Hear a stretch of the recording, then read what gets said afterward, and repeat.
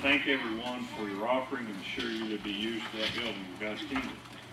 I want to take just a moment. I had read the scripture back in the week, and it kind of touched me and made me think. We talked about this morning in Sunday school about that. There's a period in time that says that God will send a strong delusion to those people that avoid Him long enough. His long suffering will end, and He will send a delusion and let you believe a lie and be damned, it says. I want to read to you here in the 14th chapter of Matthew. And this is the kind of God that I know. In the 14th chapter, beginning in the 34th verse, it says, "And when they were gone over, they came into a land of Gennesaret. And when the men of that place had knowledge of Him, they sent out into all the country round about, and brought unto Him all that were diseased." They knew He was coming. They knew the fame of Him. They knew the power of Him. And they sent out to everybody to come there that had any disease or any problem. Verse 36 says, "And besought Him that they might only touch the hem of His garment. And as many as touched were made perfectly whole." Just to be able to touch His raiment healed these people. And today we have the Word. Jesus came in flesh. He came, and it says, and He was the Word, and He was the truth. And today we can be healed of the problems that we have here simply by reading the Word, studying about Jesus and the things that He had for us. Now that had to be a miracle, and I can imagine people saying that Jesus is coming down Highway 460. People would be lined up on both sides that were sick. But yet every Sunday morning we're here talking about Him, and not all congregations are full. Don't let some strong delusion keep you from following what God has in store for you. As Brother Jimmy brings a message.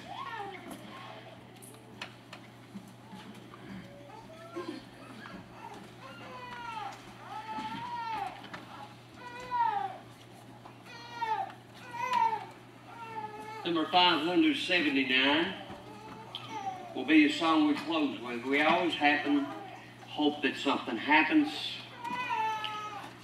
If there's a person here that's not a Christian, and God has spoken to you, you're wrestling with that thing, you need to get it out of the way.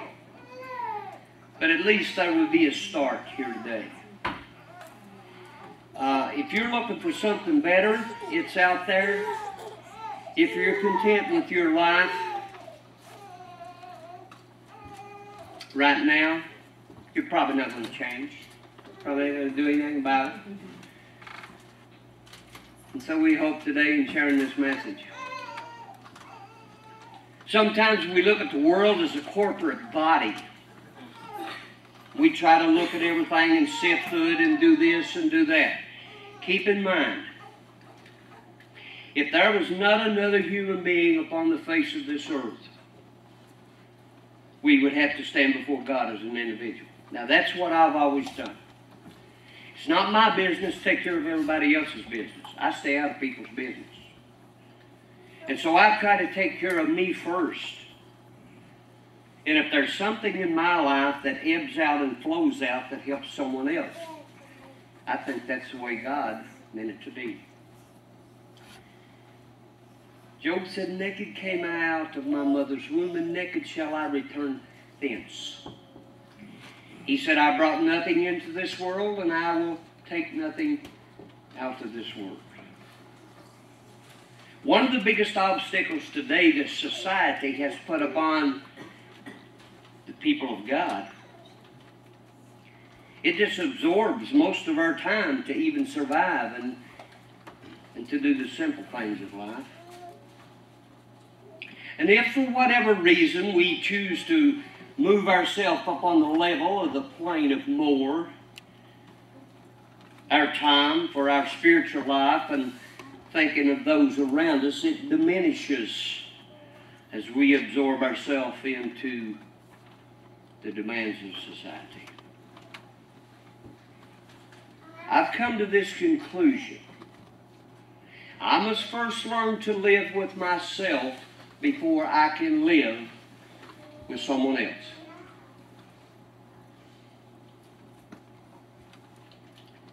I've been in the church a long time. I've got scars. Not sores. They're healed. A scar heals, and a scar's good. It's a sign that at least you went through something.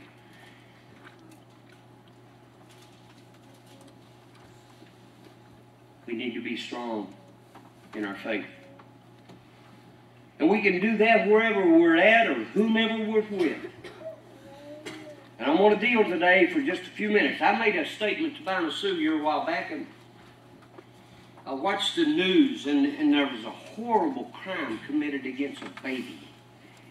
And I said, my goodness. I said, Bina Sue, is that person doesn't have a conscience? And I started to study about conscience. There's an old saying that's as wrong as there is daylight and dark. And it said, let your conscience be your guide. That is absolutely not right. Because there are forces that tug and pull between us and our human nature. A lot of times we have trouble being the person that we want to be.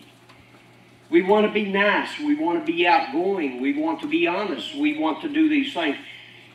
But we must be taught of those things. You saw these little ones go downstairs this morning. Beware of sending your children downstairs. There are Christian women that might just tell them to love each other, appreciate each other, serve God, take care of each other. You know, you be real careful. They might learn some lessons down there. Do you see how we think? There's an old saying, it's not biblical, but it simply says, to thine own self be true. Once we have done that, we can be free. I am very free this morning. I'm free from the blood of all men. People can believe what they want. They can choose. But I preach a message that says, this is what God said if you want to inherit eternal life. And I just lay it out there. I don't get caught up in Satan's schemes of spinning my wheels and change nothing I can't change. I learned that a long time ago. That's another warrior trait. You pick your battles. You fight your battles. And eventually you win. Conscience. Conscience can be approving, purged, corrupt, seared, dead, faithful, or guilty. There's three stages of conscience. I am conscious, I think, right now. I know what's going on around me. I react to that thing. And then there's the second one that says subconscious. It's like the old fellow that said, sometimes I sits and thinks, and sometimes I just sits. Is there an individual in this house this morning that says, I have come to my full potential as a Christian? That's what it's going to take to inherit eternal life. It cost God a tremendous, tremendous cost that my soul could be eternal with Him. There's nothing cheap about being a Christian. There is nothing cheap about God. There is nothing cheap about the church. Have we come to our full potential? Are we all the same? Absolutely not. But we were all given some talent. And to find that inner peace in us, we must do that, whatever it is. I want to go to the scriptures. I want to share with you my bookmarkers. Look at them. Beautiful pink napkins. I got them at a wedding yesterday. They were laying on my desk this morning. I couldn't find any markers, so I said, this will do. John 8 and verse 9. This situation come of some critical people. There was a law under the Old Testament that if a woman was caught in the act of adultery, that she was stoned. I've always wondered what happened to the man. I mean, let's be fair about it. It was under another period of time. Under Jesus' dispensation, he gets both of them.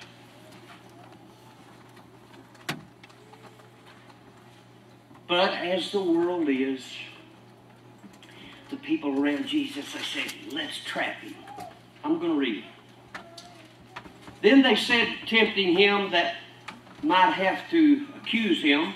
But Jesus stooped down and with his fingers wrote on the ground as though he heard them not. Sometimes we just need to close our ears and not pay any attention to what somebody's saying or what somebody's doing and get down to the fact of watching ourselves and doing ourselves. That's happiness. You cannot be happy with someone else until you are happy within yourself in your relationship with God. It's an impossibility. So when they continued asking him, he lifted up himself and said unto them, he that is without a sin among you, let him first cast a stone. I don't throw stones because I've got some glass in my house.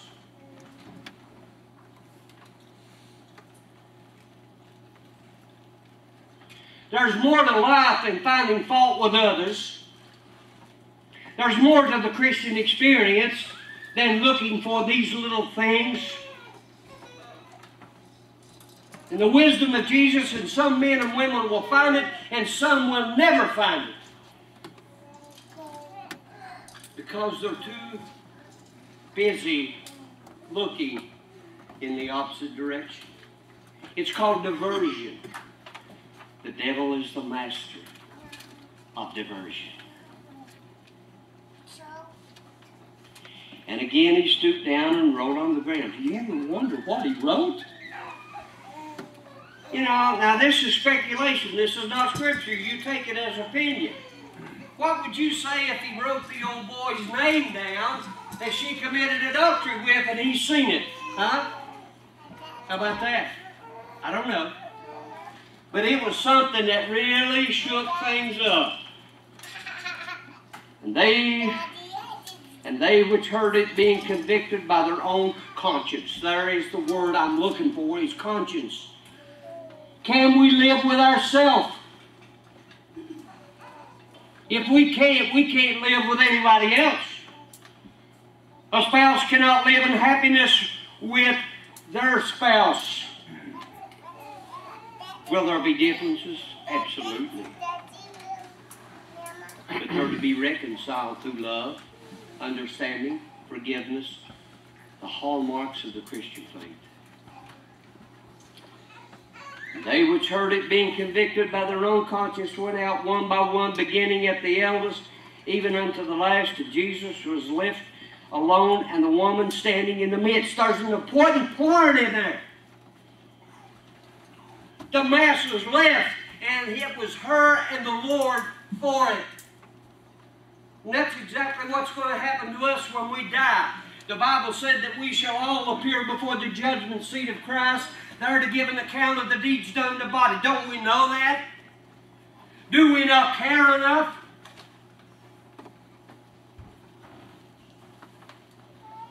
And he and she was standing there. When Jesus had lifted up himself and saw none but the woman, he said unto her, Woman, where are those thine accusers? Hath no man condemned thee? She said, No man, Lord. And Jesus said unto her, Neither do I condemn thee. Go and sin no more. Stop it. Quit it. Whatever we're doing right now to bring unhappiness into our life, we need to stop it, quit it, and do it no more. I don't want to go through 70-something years of my life and be miserable and be miserable to everybody that my life touches. And that's exactly what some of us will do and think we're right. There is a way that seemeth right unto a man, but the end thereof are the ways of death. You can think about God all you want to. You can feel a closeness to God all you want to. But is it delusionary? Or is it real? There is a way to know. Check it out. Check it out by the book. And if that book says you're right, don't you dare leave it. You don't ever leave it. The second piece of scripture I want to go to is in the book of Acts, chapter 24, verse 16.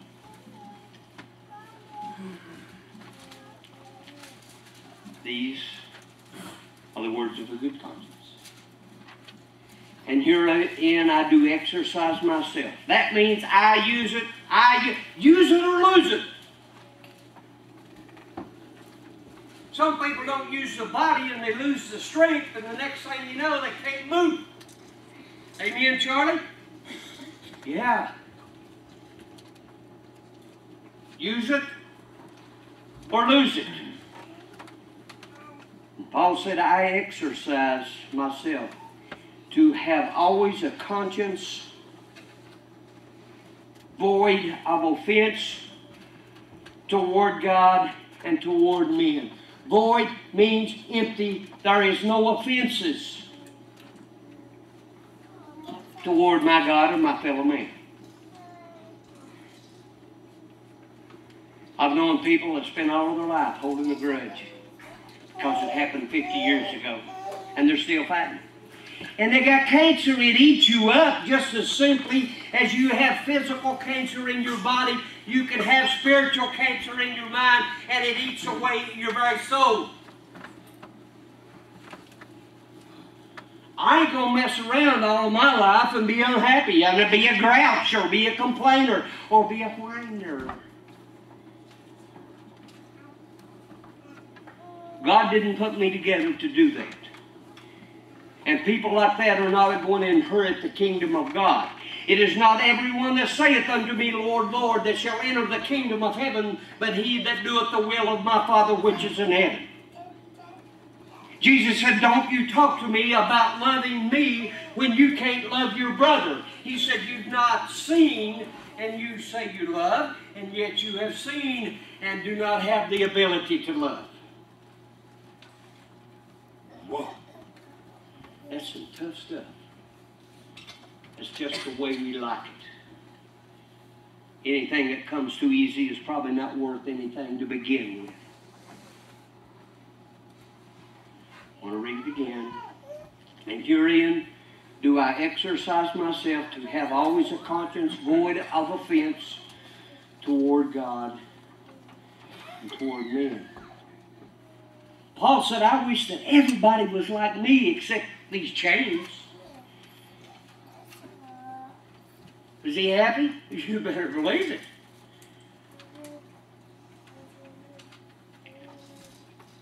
Think about it. Be good to yourself, and you can be good to others. And you can accomplish some things with your life. I've saw people leave here that never touched anybody's life. And I say to myself inwardly, my God, what a waste. I don't want my life to be wasted. I don't want your life to be wasted. I want you to have accomplished something in your life so that when your time comes, it'll be good to be with the Master. In 1 Timothy 4:2. 1 Timothy 4:2.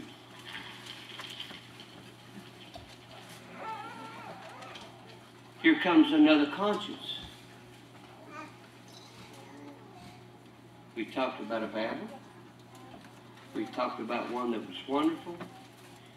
And now we're going to look at the deceived conscience. The deception. Now the Spirit speaketh expressly that in the latter times some shall depart from the faith, giving heed to seducing spirits and doctrines of devils. We are flat in the middle of it. Look around you. How many places can you find that says, this is the Word of God, this is our strength, this is our hope, this is our future, this is our ambition? What happens inside when that happens? Speaking lies and hypocrisy, having their conscience seared with a hot iron. Thank the Lord for modern medicine. Used to, you got a cut in battle or you lost something, they heated up a red hot iron and they cut it across the flesh and they seared it and they stopped the bleeding. That's what seared means. We have closed our conscience by what we have heard, by what we have done, by how we live. We have seared it. We have sealed it over. There's no penetration to that conscience.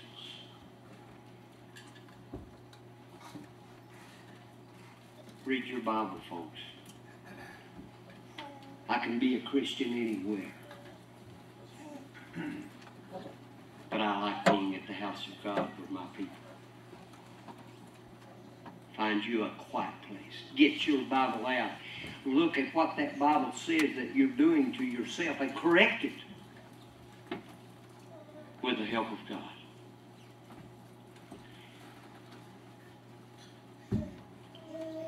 In the book of Titus,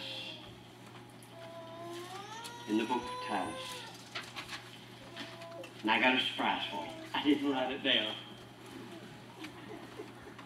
So what you're going to have to do is read this whole book of Titus to see about a conscience. Isn't that wonderful? I'll tell you what, I love to laugh at myself. There's people that don't like to laugh at themselves. And so when people laugh at them, they get all bent out of shape.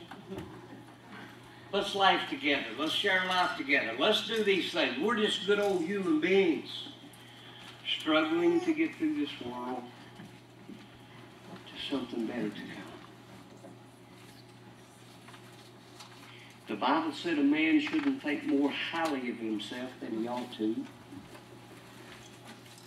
I've had people say, now, Jimmy, the Christian experience, you're not supposed to think very highly of yourself. What? You belong to God. You are bought with a price. You mean something to God. You can belittle yourself if you want to. I'm not going to. I'm a warrior of the cross.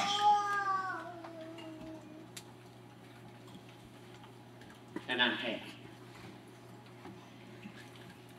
Why should I not want that for you? Before I became a Christian, there were people who loved me and prayed for me. And I remember them still. Can we do any less? Hopefully you've come here today, and if you've got any bad baggage, stick it somewhere. Walk out of here a better person, with a better hope, with a better understanding. And it all comes through your conscience. Do not let your conscience be your guide. I never will forget one time when I was young ministers. They make a lot of mistakes. They get a bad hoof and mouth disease. Yeah, I've had hoof and mouth disease. I told you, I've had everything. And this lady approached me. It was Miss Frederick, Juanita. And I had made the statement, yeah, listen to your conscience, do this. She said, Jimmy, honey, you can't listen to your conscience. You've got to listen to what God says. Isn't that beautiful? It's simple this morning. It's not complicated. If you don't want to be a good person today, then walk right on out of here and do the old things that you're doing and get mad and get bent out of shape and cause problems for your family and everything else. If you want to do that, it's up to you. You want to walk out of here with something you didn't have when you came in.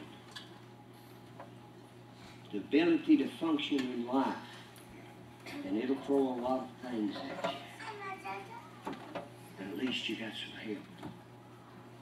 I hope that's what you leave from this good place. It has been good to be with you today and share this message.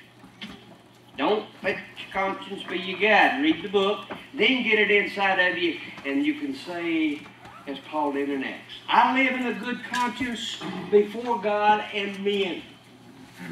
I'm happy. I'm happy.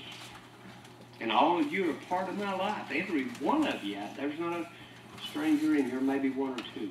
But you're not a stranger anymore. We mean something to each other.